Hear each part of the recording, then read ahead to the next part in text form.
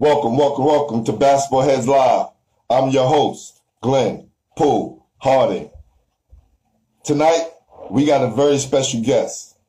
This basketball head is an Archbishop Malloy great who kept the point guard position alive between the Kenny Smith and Kenny Anderson era, but definitely made a name for his own as a tough, heady, high IQ point guard.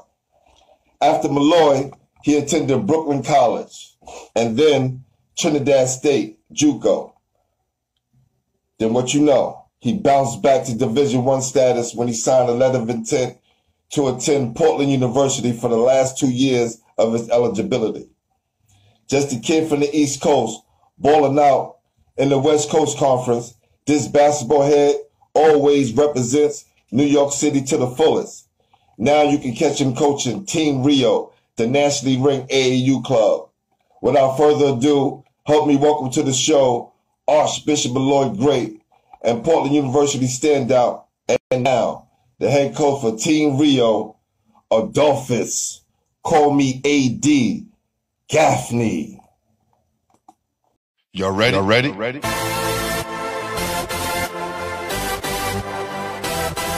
Yeah. You have just stepped into the world of chaos, where everybody goes hard. Come on.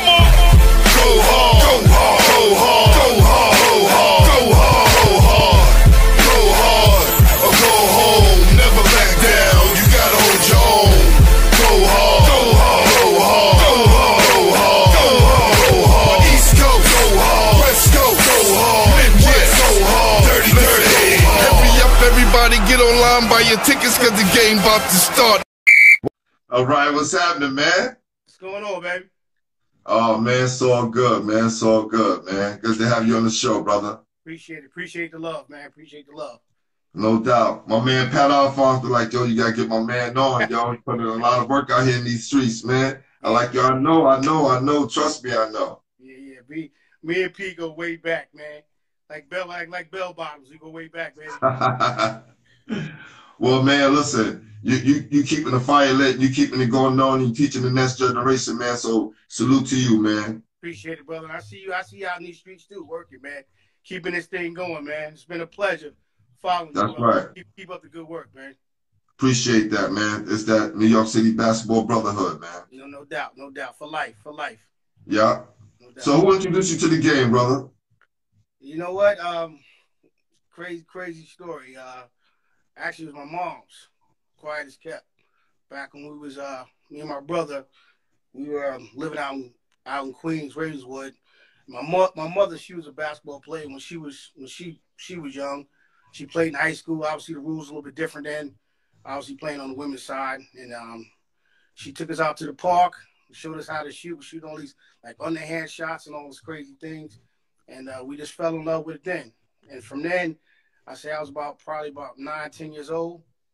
It's been part of my life, big part of my life ever since. So yeah. Wow. Yeah. Well, salute to your moms, man. Yeah, For no sure, doubt. man. Shout out to the queen. Everybody knows who she is. That's right, man. I love to give love to the parents and those people who introduce us to the game, right? Because it's such a special thing, a special connection that you have. It's something that we never forget. And it kind of helps us in life further on. No doubt. Yeah. So, what part of New York City are you from? Well, you know what? I was born in Queens, moved to Brooklyn for a little while. Through my early, elementary days, to move back to Queens when I was around 11 years old, and been in Queens ever since. So early part of my elementary days, I lived in BK, but born in Queens, and then finished out in Queens. Okay. So when you became, above age and you start going down playing ball in the park, right?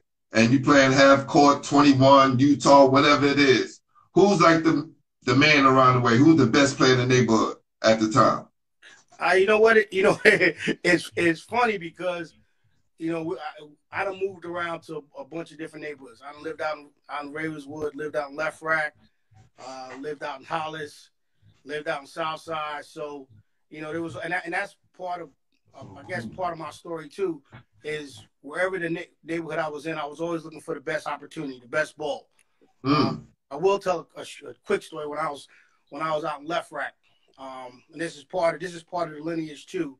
And I give a big shout out to Vincent Smith, Kenny Smith, Pierre Turner, all those cats. That's you know, that the whole AMI family.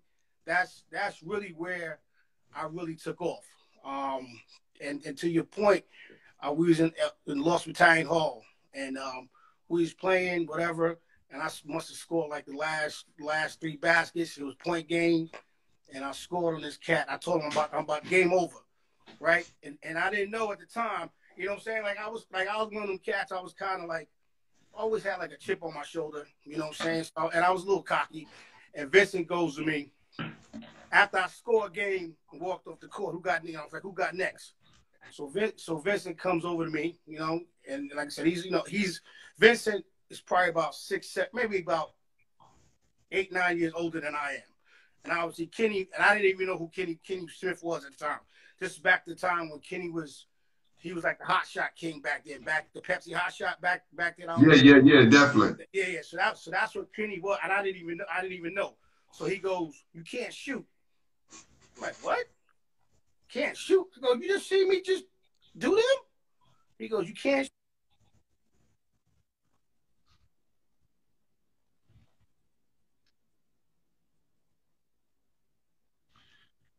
Your voice went out. Yep.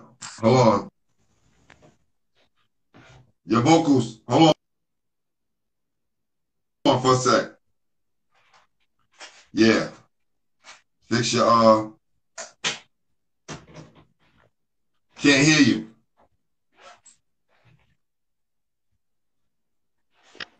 Yeah, we good? There you go. Hear you now, yeah? Yeah. So he was like, you can't shoot, whatever.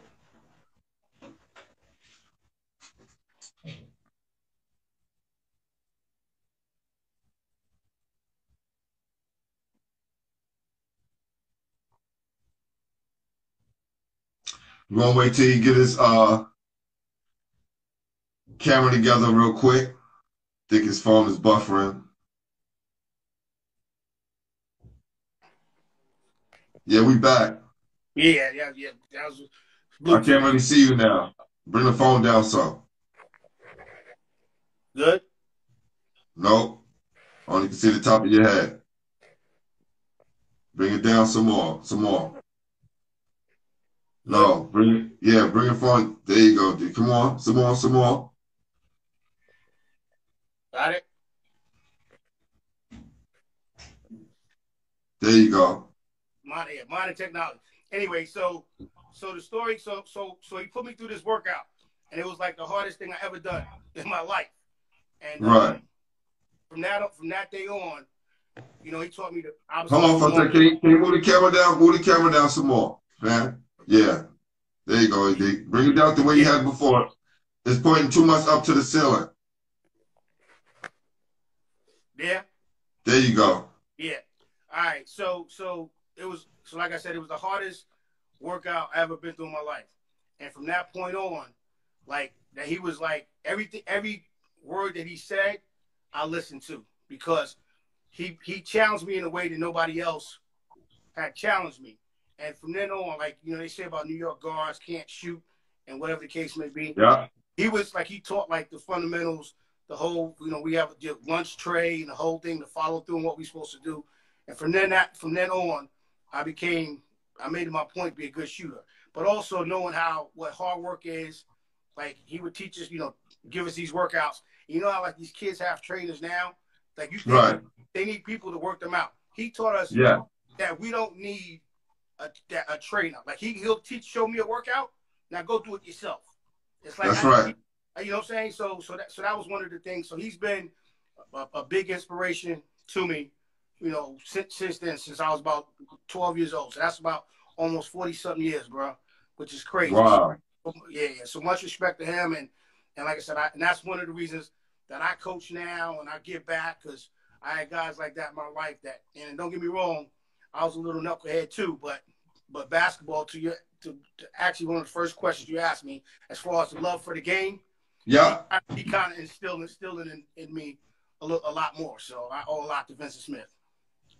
Salute to the Smith brothers, man, for sure. No doubt. For sure. So where did that chip come from, man? Because I know you ain't really take too much from anybody, man. Nah, well, that's just how I was wired, man. You know, being a short guard, point guard, and like I said, and that's another part of the story too. It's like, you know, everywhere I went, it was always he good, but he's small, he's tall, and then once they said you couldn't shoot, you made sure you tightened that up. The worst thing you could tell me is I couldn't do something. Like it's funny. Like even that picture, one of the pictures I sent you, I ain't gonna tell you, which was coach. You know, coach would say, send them left, and I used to laugh, like, and I would just start skipping. I just black out. I mean, it was just crazy. Like, coach used to call me like, you little asshole. Like, look, but that's the way I was, man. It's like, right. It's like, okay, like, and that's another thing. When you tell these kids, like, you're right, your strong hand, work just as hard with your left hand. I got tired of coaches saying that, send them left, to the point where most of the time I dribble left. The ball's mostly in my left hand. I became almost left-handed with the dribble when I'm coming up the court, because it just took over. The left hand took over. So well, hold on for a sec. Can you do me a favor? Came out the door. Thanks. It's when you right-handed in New York City, that left hand become your boogie hand, right? Because now that Ross Strickland know what I was talking about. I put that out there. That boogie hand, because it allows you to do and maneuver the defense in a way that if you was right-handed, it just seemed like you couldn't do it. Yeah, you only could go right? Because that's what the mentality everybody would have. It's like when you say go left, it's like that music go off, and now it's time. Right. Do your thing. Yeah. That's exactly. And coach used to be like, yo, I'm like, it's like send them left. I'm like, no, you just didn't say that. Y'all in for it. So yeah. So I mean, the chip was just, I mean, it's what it was, and it just fueled me. If you told me I couldn't, man, coach would say, well, you're not going to start over this kid. You're not going over. You're going to do this. You're going to have to sit behind him. All right, I'm good with that. I'm good. I'm going to prove, and like I said, that hard work, like, I don't want nothing handed. I never wanted anything handed to me. Everything I did, I had to earn it. You know what I'm saying? So, yeah. But that's a lesson that kids should learn, right? Because things ain't gonna be handed to you in life. Nah. And a lot of kids, if they're not picked first or they're not one of the lead dudes, they usually give up on a situation or quit and be like, "Man, I'm heading to the streets." Well, not just keep putting in the work. Yeah. Keep putting in the work, because your time will come, right? It's not gonna be instant. And a lot of guys who get that instant, by the time you catch them, they probably on their way back down. Yeah, well, a lot of cats, they peak or they hit that ceiling, and it's like they don't work hard anymore. And that's one of the things I've always, and once again, it goes back to that day in the gym at Lost with Time with Vince. It's like, yo, you always work hard. You always need to be pushed. I mean, I've done it, and it's helped me in life. I mean, basketball, I must say, has helped me in life. I mean, it's taught me a lot of lessons that helped me become a better father, helped me become a better professional person. It helps you in life. So yeah, those are things you can't necessarily teach. You just got to go through them. What summer leagues did you play in coming up? Man, I played everywhere, man. I played everywhere, man. It was fun. Let's talk about it. Well, you know what? It's like ever since I was like 12 years old. So like I would go to, like, I started playing for the church. So that was another thing. So Vincent, brother Kenny, was playing for Riverside, and so he was like, all right, when you ready, like, once again, you out there, you did what you need to do in the neighborhood. We're gonna take you uptown. So I go uptown to Riverside, whatever, and make the team. So we start playing in Citywide. You had Citywide back then, but Citywide had different sites in different boroughs. So depending on what was Yo, going on. hold on for a second. Let me just ask. Do you have a citywide shirt? You know what? My citywide shirt, my Elm Court shirt, my Riverside bags, my Riverside jackets. When I left to go to school, like I just went from Jamaica, from when I was in Southside, I left all that stuff with my aunts. And my aunts, all that stuff. Dude, I kept all of my brothers. He took some of it too when he was going to Norfolk State. So he used to rock all my stuff too. But a lot of that stuff, bro, I don't even know where that stuff is now, man. But those are things you cherish, man. You look back on them, and those are iconic, pieces of material that you look back on. Yeah. Now, you go, wow. Pat Alphonse is on a search.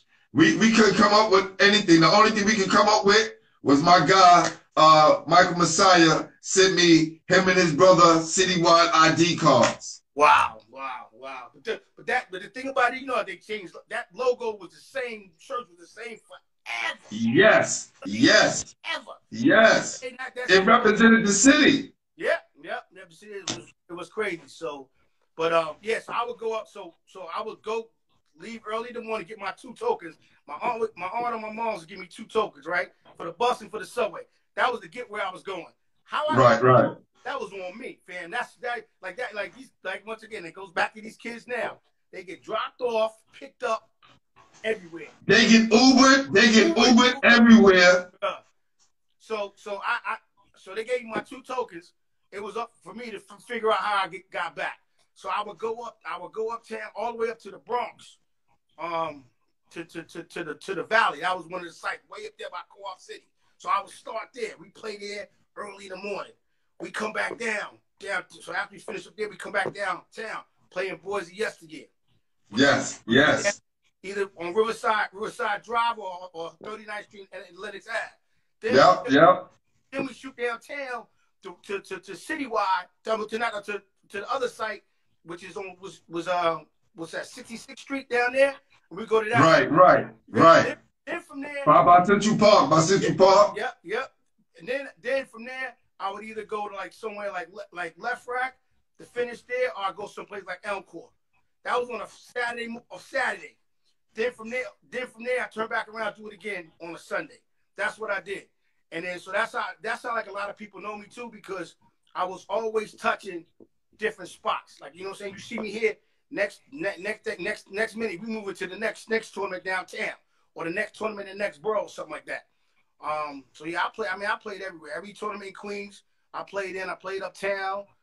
Later on, played in the city colleges, and and some of them other tournaments we ain't gonna talk about on here that I played in. You know what I'm saying? In the money tournaments. I hear nothing you say just there. I hear nothing you say just there. I don't know nothing about that. Yo, bro, you forget I'm a fellow New York baller too. So anyway, we're gonna get into the next question. I know. So my next question was gonna be why Malloy, and why not Malloy? But I see you had some mentors. Yeah.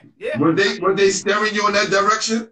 Well, once again, it was like I said, things are a lot different now than how back then.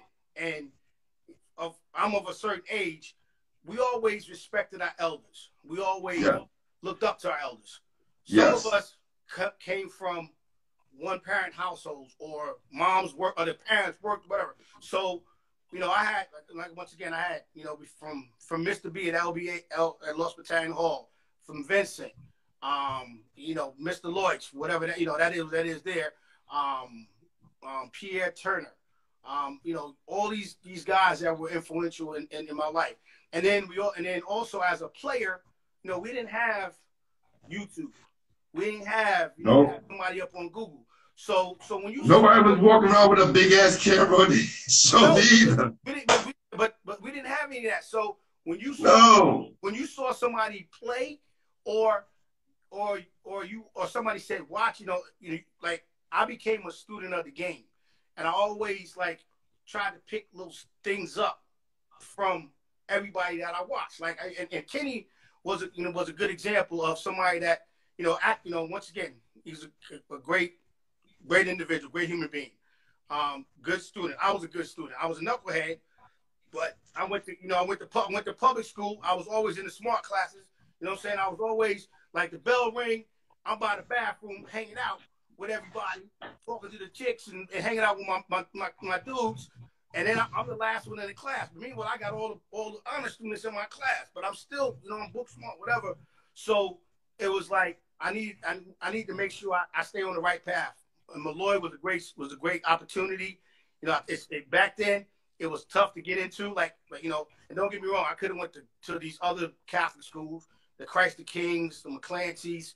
I could have had my pick any, but I pretty much wanted to follow the path of Kenny because that was kind of like he was like I looked up to him. I'm a grown man though. It is what it is. No, it's all good. This is because he set a good example for me, and that was like, you know what, I want to make sure I got cats that I could have went this way and that way, whatever. I wanted to stay on a certain path because I wanted a better life for me and my family, and that was kind of what it was. So Malloy was that opportunity, and that's why I went to Malloy. It was challenging. Like I said, nothing was given to me at all. No promise. It's not like Mr. Curran recruited us. It's like back then it was no, and that's the crazy thing about it. It's like, okay, you coming when you showed up, whatever he had, that was obviously that changed over the years, but he really didn't recruit. It's like other schools recruited you recruited Malloy, and that was kind of that was kind of like the difference. Like, I know cats that I played at the church with. I know half my team was going to a talent time or this school or that school, and it was all good because that was that was the plug that was there. But as far as us, later on it became a different situation. But when I was coming, it was like, yo, I want to go there, and I want to be challenged, and that was kind of why I went there. So yeah. Who was your toughest competition back then? In high school? Yeah. Yeah, it was, man. Catholic school, CHSAA was tough, man. We had talent time was tough. Christ the King was always tough. Who else? On the Brooklyn side, you had Lachlan, who was tough.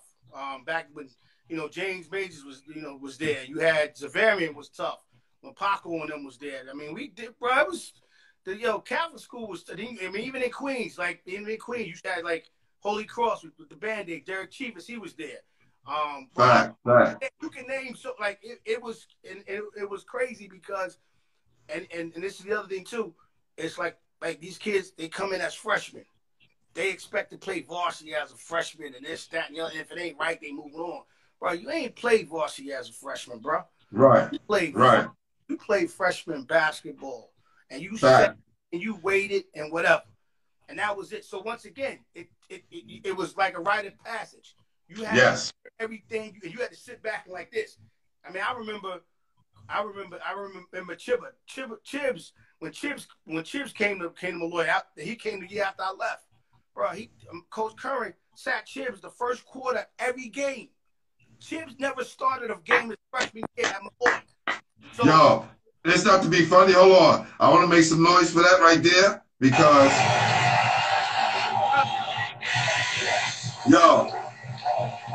and Kenny didn't have a problem with that. And the only reason why I'm making some noise because that was the only reason why we was able to beat them.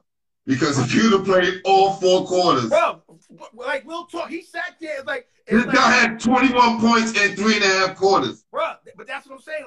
You better get that. And didn't whine, didn't complain. He sat there. Coach Curran right there. He sat right there.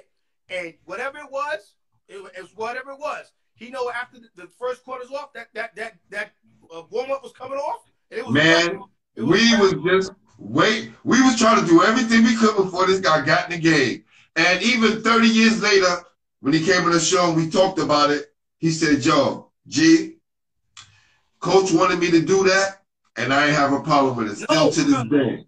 Bro, you know what? Let's make some noise for Kenny Anderson right there, man. Like, that's real. That's my guy, man. Yeah. And that's the other thing, too. Even Coach Curran. Some of the things that Coach Curran did, I didn't understand them back then. But, look, that's the way it was. That was the law. And you did it. Now I look back on it. Now I see why. You know why he did it. And like a lot of times he would do things to test you, to see what you were made of. And once again, it prepared, like he prepared me for life, man. Like one of the things I always said, but I wish my sons, he was still around because I wanted my sons to go there, but they didn't have the opportunity because he passed away. But but still, he instilled a lot. Like anybody that with the Malloy, they'll all say the same thing. Jack is like he that dude, all of us, man. No, definitely legendary, and rest in peace. Yeah. So we're gonna get to your sons later, but let's talk about the spelling of your name, man, and the problems it caused over the years. It's funny, over the years, it still does. Well, man.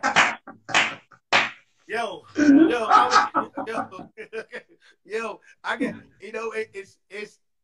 it's so many stories behind it, and it's like no matter where, like that's why like when you look people up, it's like the spelling of my name.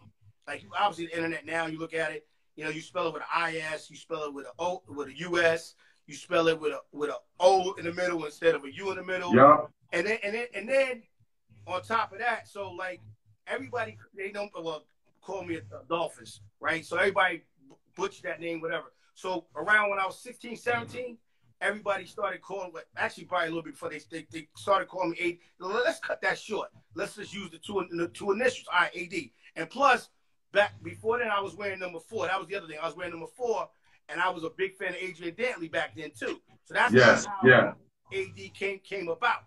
So like even my professional name, and like nobody in the professional world, nobody calls me by I call my government. Nobody calls me by my government. They don't even know my name. They know me as AD. They call me DR or A whatever. They butcher that up too. But it's like everybody, since I was 16, 17, has been calling me AD, and it's stuck to me this whole time.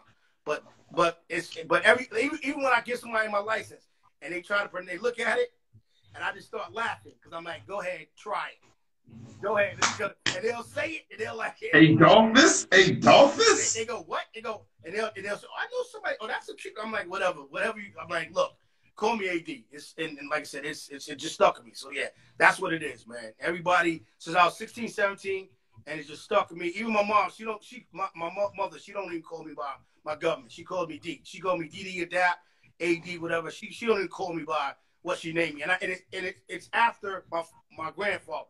That's where the name comes from. So my mother named me my grandfather, but obviously, trying to be different or trying to pay respect to him, it caused me a lifetime of strife when it comes to names, brother. So yeah. So you butchered it. You were not the first. You sure enough won't be the last, fam. You sure enough won't be the last. Hey, man, and I ain't got a problem. I fixed it right up too. No doubt. Yeah. No doubt. So what was the recruiting process like for you back then? You know what? It was that was crazy too. Like, so coming out of coming out of high school, it was different. You ain't have, all these, these camp websites, all this other stuff. We ain't really have AAU. We were more club teams back then. So you played locally, and then you might have played in a tournament, BCI, one of them joints out in Arizona or like California. If you were lucky enough to play for the Church or the Gauchos, one of them. So I had a good junior year. So quick story, I had this, and this is how powerful Mr. Curran was, and I didn't even know it at the time. So he goes to me. This is after Kenny had went to North Carolina. All these different coaches came through. And so when they all come through and kiss the ring, see Mr. Curran. Even if they were, and like I said, once again, I didn't know it at the time. Like you either landed in JFK or LaGuardia. Malloy stuck right in the middle of both of them. So when you came into town, that was usually, like you got to go have go to Cat's Deli or have a Junior's cheesecake. You had to go see Curran. That was kind of the thing. So I met all these different coaches, whatever. So Kenya went to Malloy. All right. So then the next year, then behind him was this little guard, John Martinson, kid from Rockaway. He was in the backcourt my junior year. So the thing about it, he said to me, well, John's gonna start. All right, that's fine. He's gonna play the point. All right. So you're gonna have to come off. You're gonna have to come off behind them. All right. So every day in practice, I wore John ass out. Pardon my French. So that picture that I sent you, right, the one down in Myrtle Beach in the Belk Beach Ball Classic tournament, that was the first game. That was like the third or fourth game. That was the first game I started. I was coming off the bench before then. After that, I started the rest of the time. But I wasn't playing the point. I was playing the two. He let John play the point and I played the two. I'm 5'9", 8 on a good day, right? And that's the crazy thing about it. So I'm off the ball, and that's why I said whatever it was, it was a challenge wherever he did it. But he wanted to get Martinson looks. Long short of it, Martinson wound up going to Georgia Tech, is where he went. And big white boy Steve Kratzer wound up going to Richmond. So anyway, have a good summer, good camp, good AFB camp, good whatever, good, different tournaments at the church, all tournament, all that stuff. So he goes to me, he goes, where do you want to go? I looked at him, where do I want to go? He goes, I can do you just like I did like Martinson. I can wherever you want to go. And I'm thinking North Carolina. Nah. I was like, nah. I was like, so anyway, I was like, nah, coach, let's go. Whatever I earn is where I'm supposed to go. So I was getting recruited like Navy Academy. So actually Navy Academy, this back when David Robinson was still there. Yeah. But check it out, fam. I can't swim. You have to after you. I still can't swim, man. So after you graduate, you gotta serve 5 years on a ship. Right. Nah, we not doing none of that. I had who else? I had like Bridgeport, Manute Bowl. I'm like, where y'all putting me? Little guard with all these big men. They put one amigo player in Bridgeport, Manute Bowl. Then I had schools like University of North Carolina, Charlotte.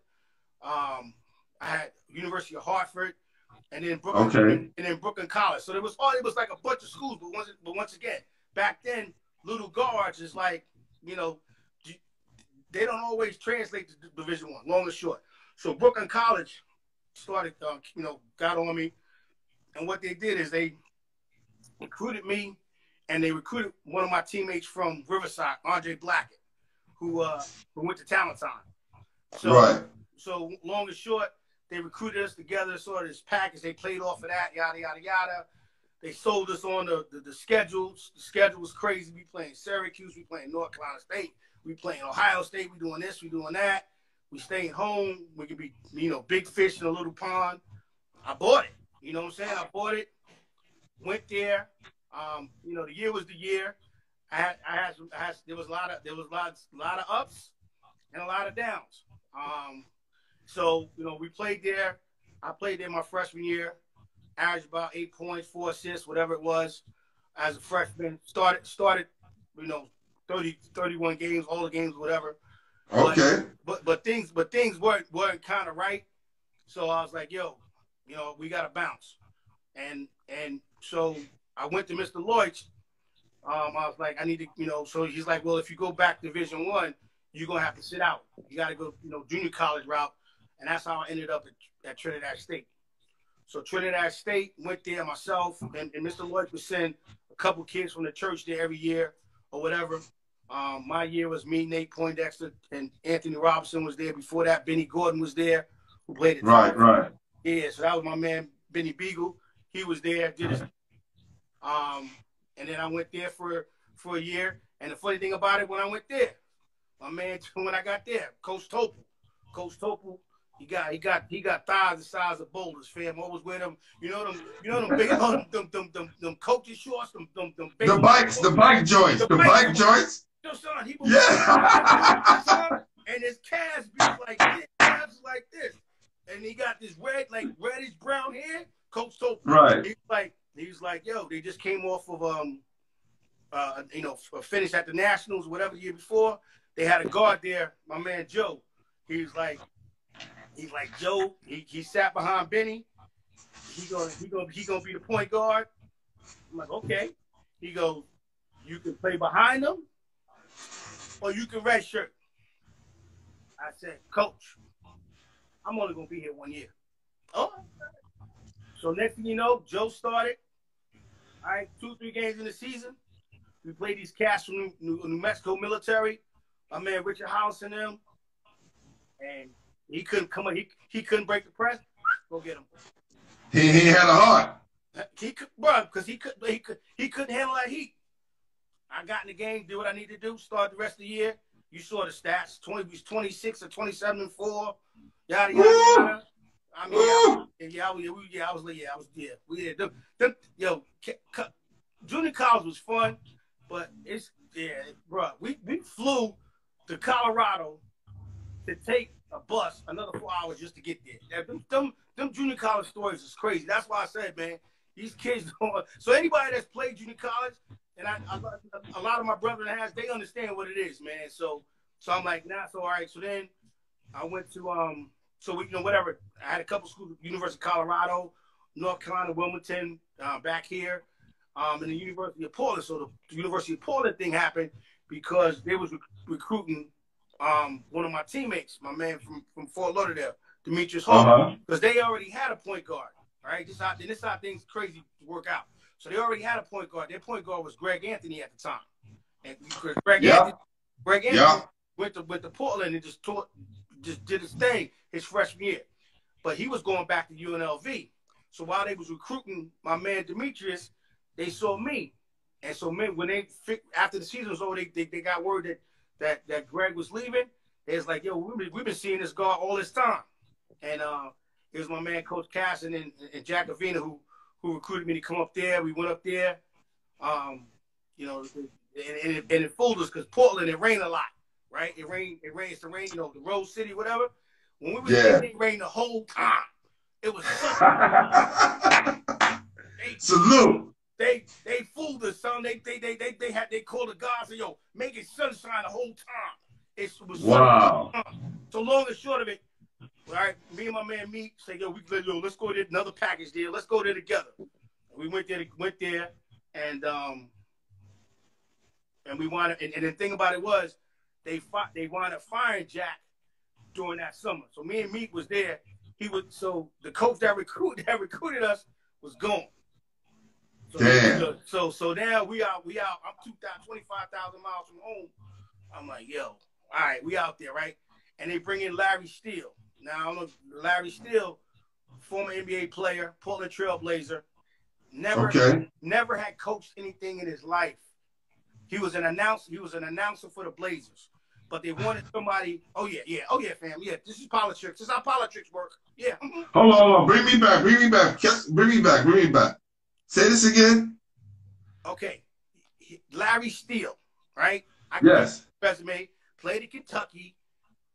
Played in the NBA, played for the Blazers, played with Big Red, Bill Walton, all that. He was an announcer for the Trailblazers. He never coached anything in his life. No head coach, nothing. So they gave him the job because University of Portland has a dome. It's called a Child Center. So they figured he'd be the face of the program. It'll draw people to the Child Center. He looked the part. Oh, he looked. Oh no. He was running for councilman. He was a politician for real. Got you. So here we go. He didn't recruit me. Whatever he was left with, whatever Jack Avina had left over. So I wound up, we didn't really hit it off. And he basically started every other guard. He went through 4 guards before he got to me, right? Right. But I still played like every game. I mean, I'll never forget this. We were about to play, so we played in the West Coast Athletic Conference. So that was Pepperdine, that was Loyola Marymount with Hank and Bo and them. So Gonzaga wasn't good like they are now. So the cream of the conference was Loyola Marymount, Pepperdine, and like Santa Clara. Those are like, and St. Mary's. Those are the best teams. So we about to play. The bump is Pepperdine. Our bump was Pepperdine and Loyola together because those are the two like California, like the LA team. Oh, they was in the NCAA every year. Yeah, so but that Pepperdine was upsetting a lot of people back in the day. Yeah, and because matter of fact, the kid that went to USC with Bowen Hank was Tom Lewis. White boy went to my nice.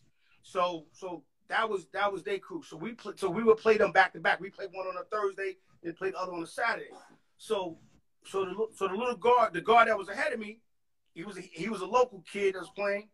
We called him High Five because he always high five. It looked like Barney Rubble. He was always high fiving dudes. So we called High Five. High Five got like mono. He's like, all right. So then he looks. So then he comes, And meanwhile, I'm dragging people in practice, but it is what it is. So he goes to me. He goes, John got mono. You next up. You're gonna play. I'm like, okay, all right, cool. He goes, you nervous? I'm like, nervous? I looked at him like he was crazy. I'm like, what? You know where I'm from? So long and short of it, right? So against, we wind up playing Pepperdine. We only lose by like 8 or 9 points, whatever. Then we play against Loyola 2 days later, and then we lose to them, but we don't turn we don't turn the ball over. The ball ain't going everywhere, whatever, and we wind up losing them. So the moral of the story. So the next time we played Loyola, so they were scoring like 130, 120 some points a game, right? We lost to them the next 2 times by 6 and by 3. And all those times I was running the point. So that tells you. So that was like the last 17 games of the season I played. Did you guys stole the ball? What was that?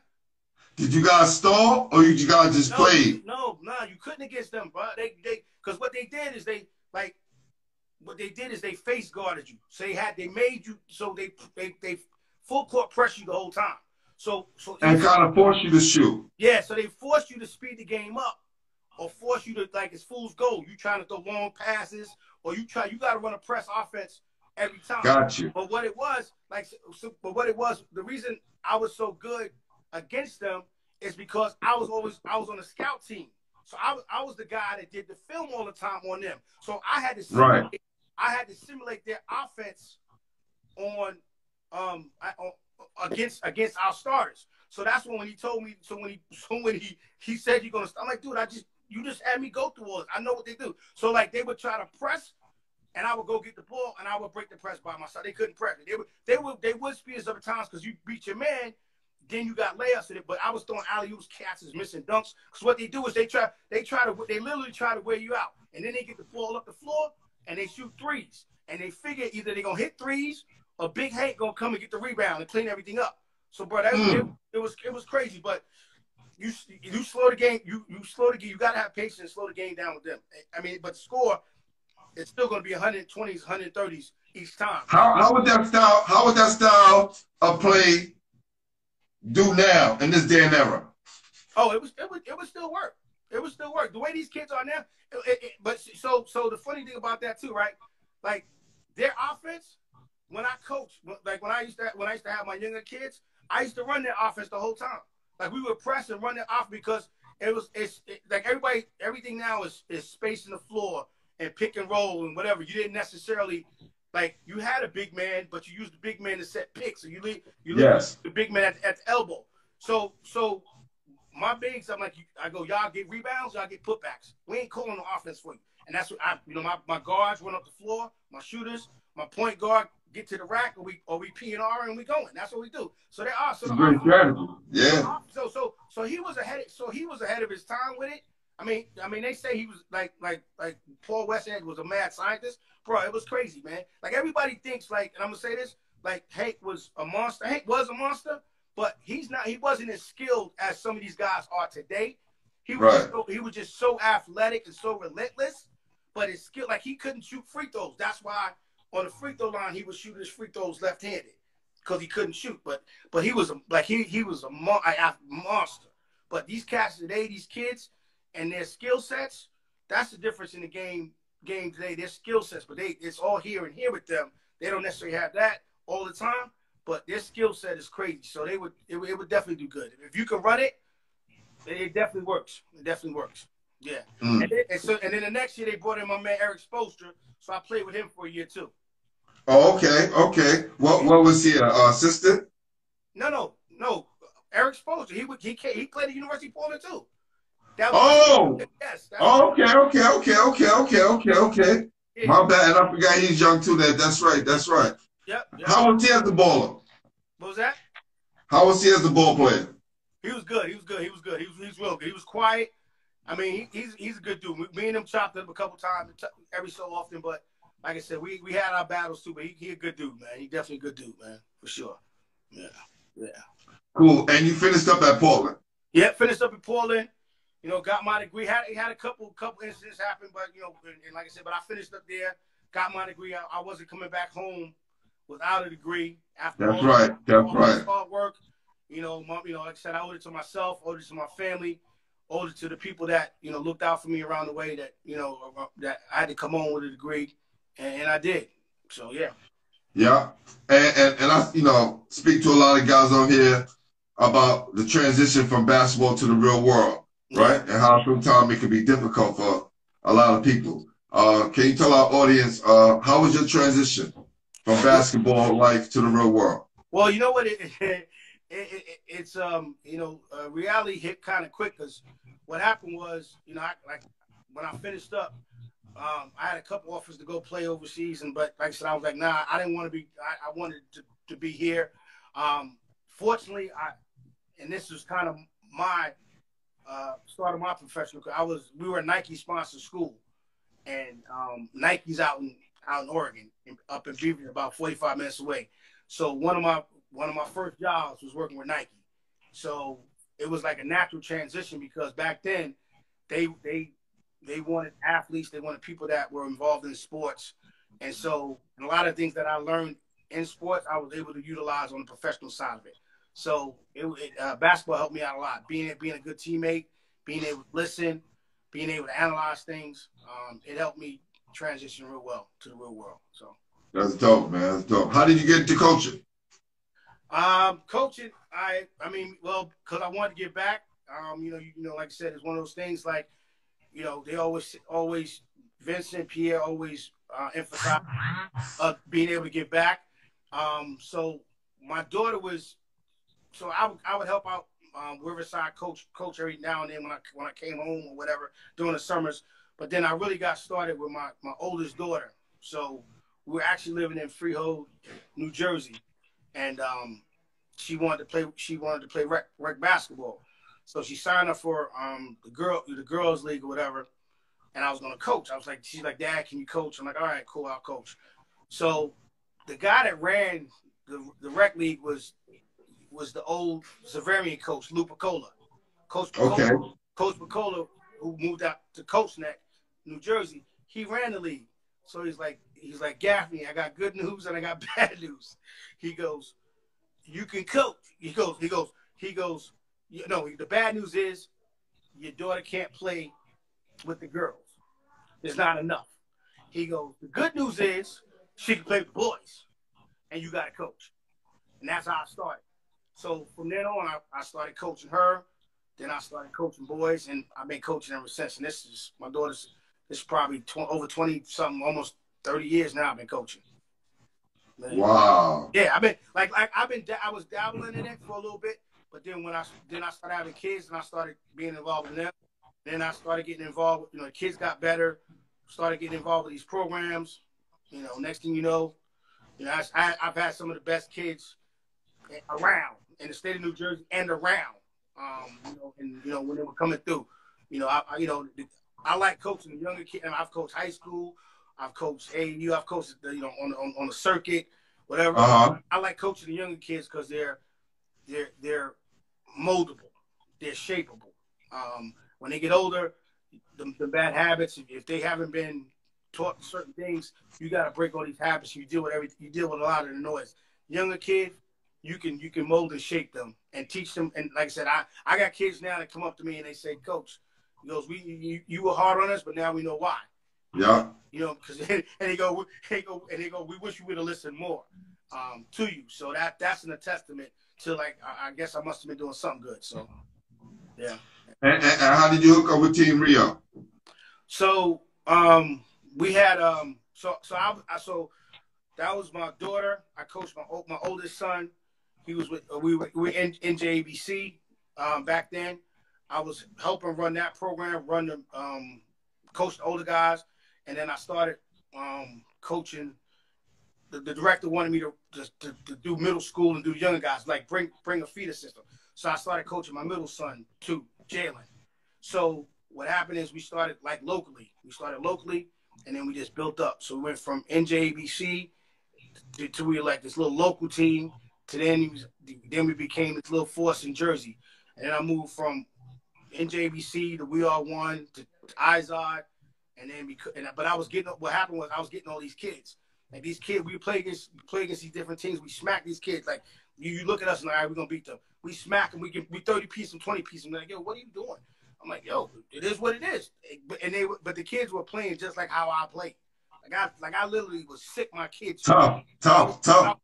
Like I would literally sick my kids on like, yo, go. I'm like, yo, get them. I go, we pressing them as soon as they get out their car.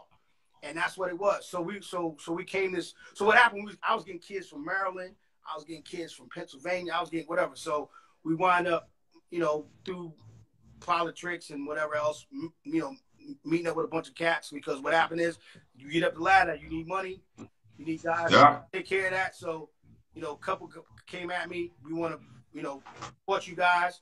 And that's how Team Rio formed, because me and Brian Klasky, we've been friends for a long time. I was, they were Central Jersey Hawks. And, we started doing, we kept in touch, but we would always smack them. And he's like, yo, you can't beat them, join them type. No, this is real talk. You can't beat them, join them type of thing. And, we would still get the best kids, but we wanted to give them a platform where we can also train them as well as develop them. And that's our kind of Team Rio. That was the whole foundation of Team Rio. Team Rio was partly sponsored by Mario Chalmers, but it was also a training component of that too. And it grew to something that was just crazy. I had some of the best kids in the country at one time. So are you actually part of the heads of the organization, or there's somebody else that runs the organization? Well, somebody else runs the organization now. I got 5 kids. I try to step back. It's like I try to step back, and then they keep pulling me back in. Like I got got you. Like right now, I stopped coaching because I wanted to enjoy my son. My son playing now. But then I have my youngest son. He's still playing too. So I try to help out wherever I can.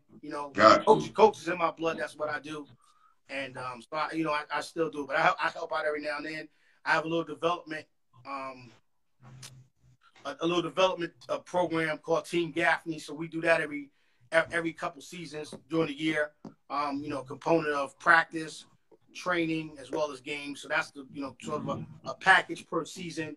Spring, winter, fall type of deal. In conjunction with whatever I do on the AAU circuit with Team Rio. How far are you from Sicklerville?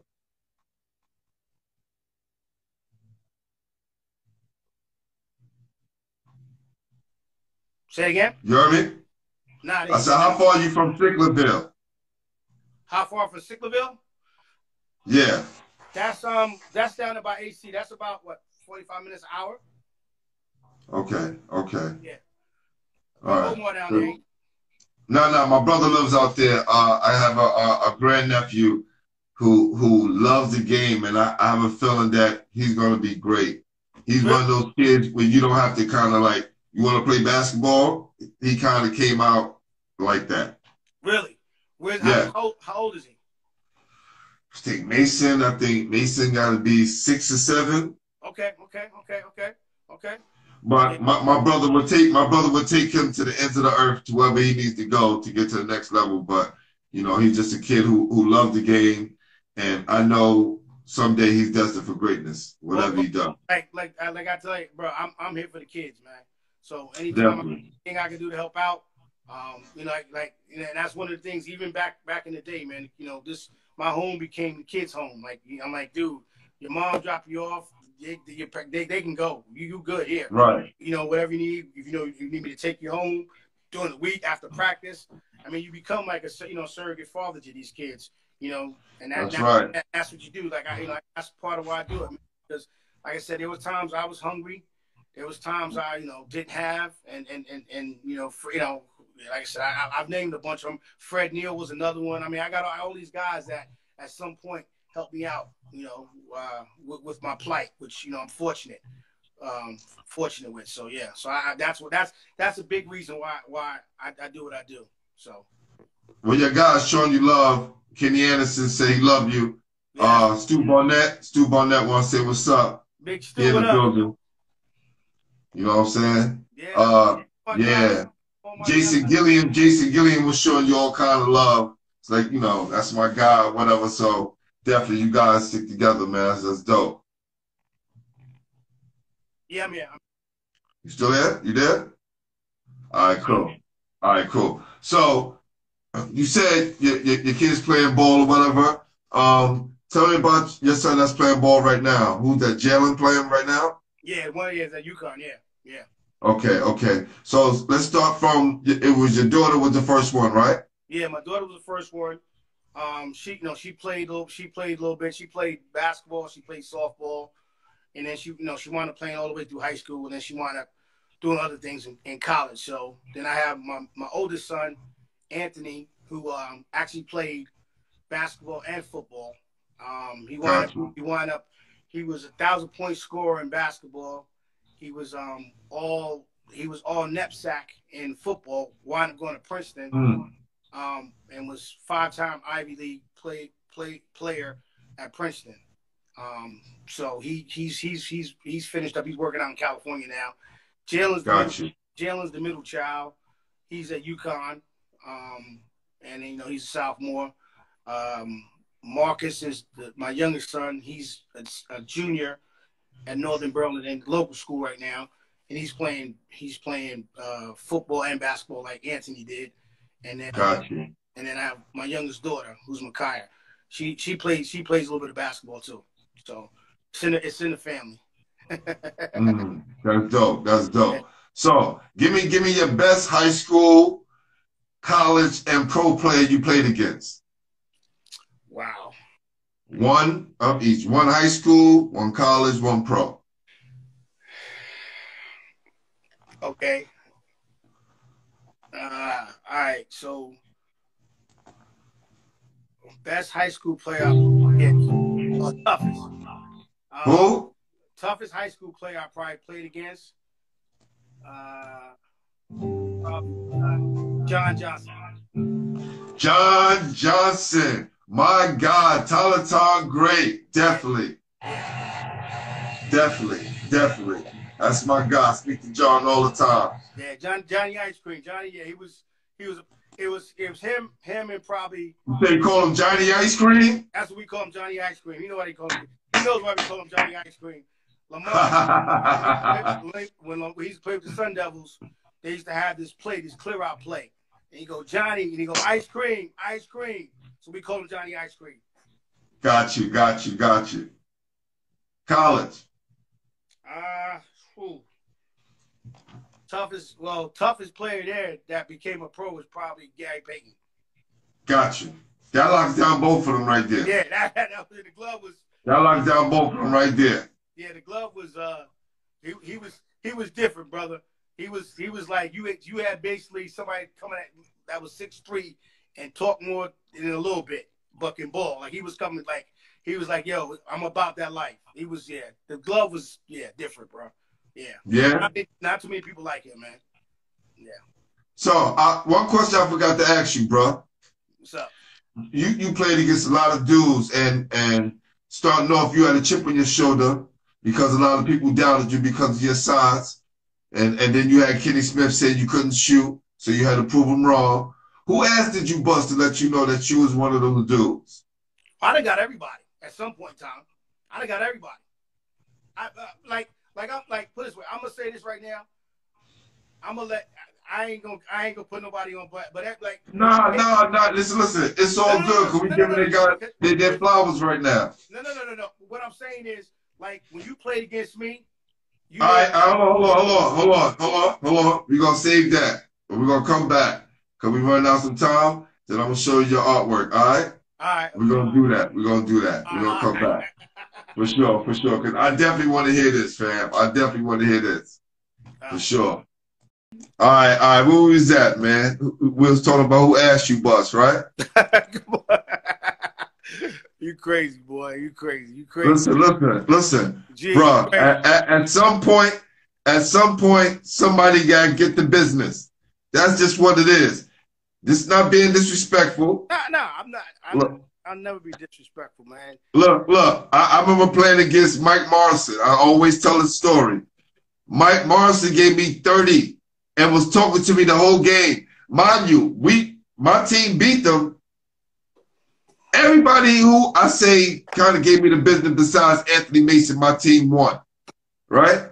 But at the end of the day, you know you in there, you fighting back and you giving it back to them. But he was patting me on my back, shooting the three. He running down the court. He was like, yo, you good. Don't let nobody tell you ain't good. You play hell of a defense. Right. Never forget it. No doubt. What was that moment for you, bro? Bro, I can't remember, man.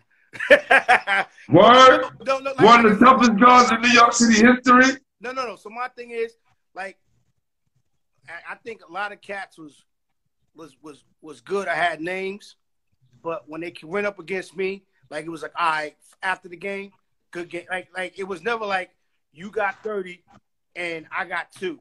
It was like, all right, I got 30, you got 28. You got 30, I got 24. Like everybody I play will tell you that. That's one of the things. Like it was no like you don't do that. Now there's some cats I done drug in certain tournaments, but I ain't, that is. But most cats and like a lot of cats you had on there, we all boys. We've been played against each other. We don't play witty. That's why I guess I got so much love for them, and they got so much love for me. That's right. That's right. And that's why I say, because Stu said I got everybody. I mean, but see, I'm always gonna be humble. Like, you know what I'm saying? These my dudes. It's like right. If you was that dude, you was that dude. But when you played up against me, you was in for it, baby. You was in for it. We gonna, after the game, we gonna go sip something or whatever. It's all good. Whether it be a quart of water or 40, we gonna do what we do, baby. It's all what it is. It is what it is. Now, everybody will tell you that. You know what That's I'm saying? right. But like I said, everybody got it. Everybody got it. Thank you, Stu. No doubt. Still be on here soon as well, man. My God. So, man, look, I know you're doing a lot of good things, man, and you put down your legacy, whatever it is. Nobody can walk in your shoes, right? And what you created, and what you passing down, and what you passing down now to your. And what you said? I said we not done yet, baby. We still out here working, man. That's what I said. And what you out here passing down to your kids, and what you're doing now for the next generation, for the last 30 years, man. I want to salute to you, brother. Appreciate it. Definitely want to give you a crown. You know what I'm saying? From me to you, for sure, man. Because look, when the next time we gonna get to tell our story, man, we don't know how the world is gonna be in the next 5 to 10 years. You right about that. You know what I'm saying? And when we talk about New York City basketball, at least one of us can tell it, right? From the perspective that we were there. Right. Yeah. And not an outsider coming in and telling our own story. So we get to write our own story and write our own narrative. Right. No doubt. You're right. No doubt. Right. So we come to the point of the show where you get to nominate somebody to be on the show. Right. Okay. So if you can't think of somebody right now off the top of your head, please get back to me, DM me, hit me up. I will. Right? I'm searching for the Adrian Ortiz. I'm searching for the Brian Reese. I'm searching for the Derek Phelps. I'm searching for these guys. You know what I'm saying? You done had a lot of people on here, baby. That's why I'm like, yo, he touching them all. And you touching them cats that look, bro. Ain't seen in a minute either. Cats been on milk cartons for a while. You find them, man. You finding them, man. Now, like the cats I ain't seen in like 30 years, man. I'm like, yo, okay, he doing good. That's cool. It's funny who you had on the other day. My man Russell. I ain't seen. I know Russell back with Russell since we went to McClansky. McClansky. I mean, I played back with Russell and Little Lads back in the back. There you go. We had Boogaloo, all them cats with us. I remember that's how back far we go back. I ain't seen him. You know, I followed him back when he was at Manhattan, but I ain't seen him in a minute, man. So it was good to see he's doing good, man. So you doing? Yeah, he's on Facebook Live every Tuesday. Called show is called Transitional Tuesdays. Okay, yeah, I'm gonna go check it out. That's the thing, man. I done seen then got caught up on a lot of cats, man. So I appreciate that, man, for sure. Yeah, look, go on my IG Live and scroll down. You probably get it quicker. The show's quicker on my IG Live than on my feed because you probably got to go through a lot. But if you go on my IGTV, that's where all the full interviews are. All right, cool. I'll definitely. Right, we go all the way back down to Jerry Ice Reynolds and Coach Haskins and Norm Roberts and all those other people. Yeah. Yeah. So what? Oh, just went right through my head what I was about to ask you.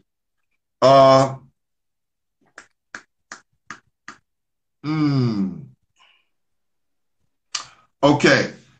Once I think about it and come back, I'm gonna show you a picture real quick. All right, cool. Yeah, we're gonna do that real quick. I definitely have one more thing to ask you before. You're ready?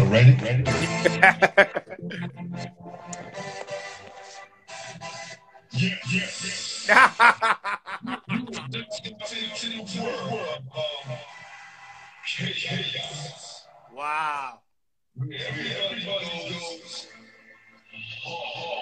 Hey, you see it? I see it, yes, sir.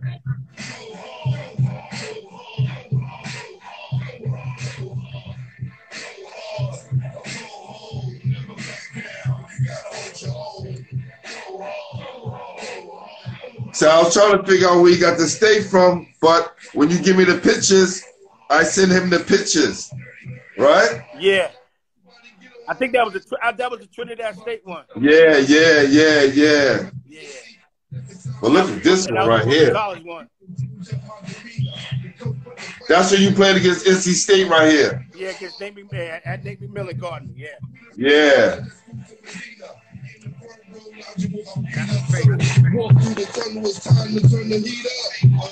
Yes, definitely. That's a good look, man.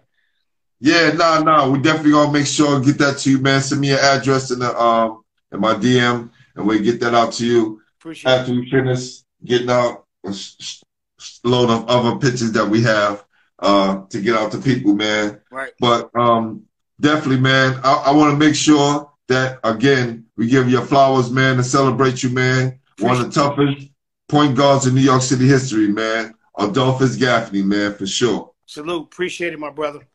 No doubt. Make some noise for that, man.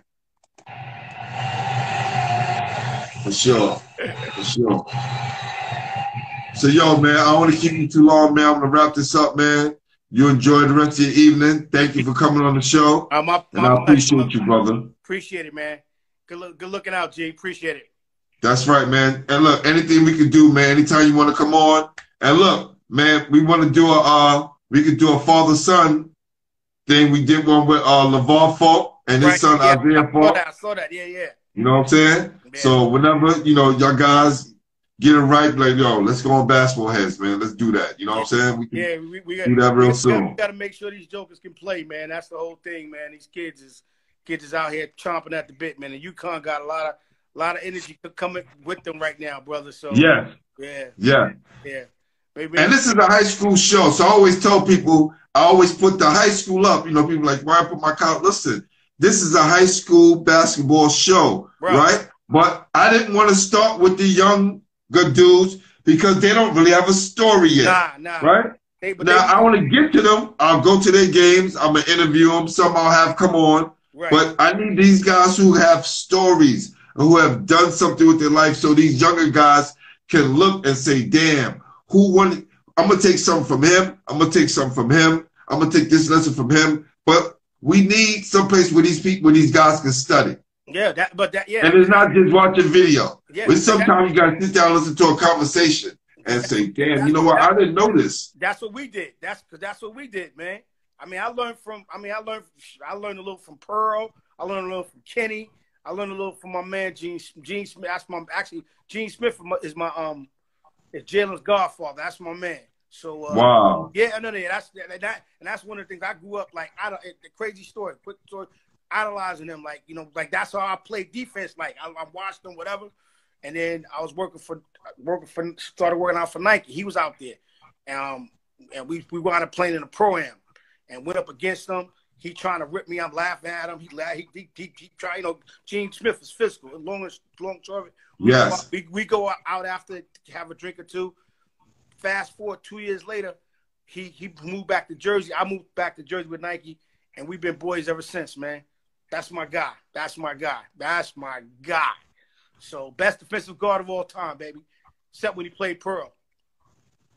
I got you, yeah. I got him, yeah. Look, and listen, I'm still going after Mark Jackson and Kenny Smith as well. Yeah. Need all of New York City great guards. Yeah. Pearl not here no more. We can't get Pearl. Ed Davidson not here. Yeah, but I want to make sure I get all the guys up here, man. Yeah. No doubt. That's right. No doubt. All right, all right, man. Be good, Have man. a good Appreciate one. it, brother. For sure. Peace.